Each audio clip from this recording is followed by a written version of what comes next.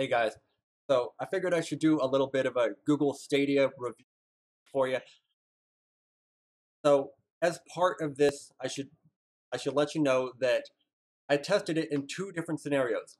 One over a wireless Ethernet connection, and then the other one is over a wired connection. As part of the wired one, I had a 49 megabit per second download speed, and as part of their demonstration that would that tried to explain how amazing Stadia was over this wired wired or wireless connection. They stated that 35 megabits per second was all you needed in order to get 4K video, 60 frames a second, and 5.1 surround. Now, as part of the Founders Pack, you get two free games, Samurai Showdown and Destiny 2 The Collection. I tried over both of those games. And I tried in a regular PE surroundings in Destiny 2. I originally tried in a strike, Shatter, no, not the Shatter Throne, but the Scarlet Keep strike, Destiny 2. And I tried in the campaign mode of Samurai Showdown. Both PvE scenarios less startling or difficult than a PvP scenario.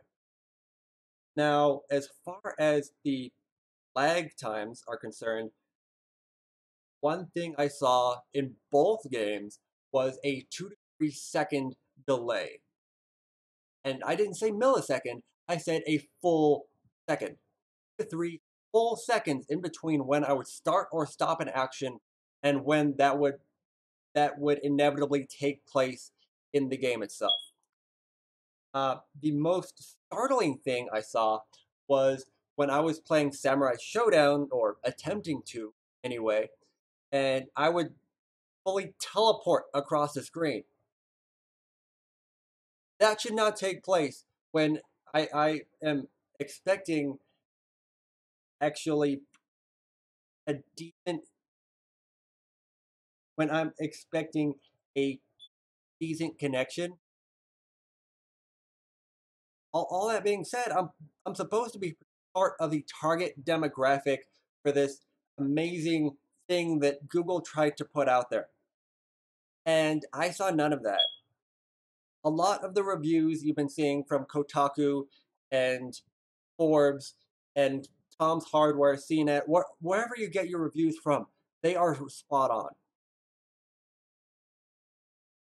This thing did not meet my expectations at all. I've been part of the team hyping up this amazing thing the last few months. And it put it bluntly, it's been a shit show. That's all I can really say. Um, I'm I'm glad I got a controller and a Chromecast for 130 bucks, but I guess a game license out of it. But like, as far as whether or not it's actually going to be able to compete with current generation consoles, let alone next generation, laughable. That's really all I can say. So hopefully, you guys have a better setup than I do. But it's really all I can say. Um, have a great rest of your day, and hopefully, you guys are able to enjoy the free one when that launches. So later.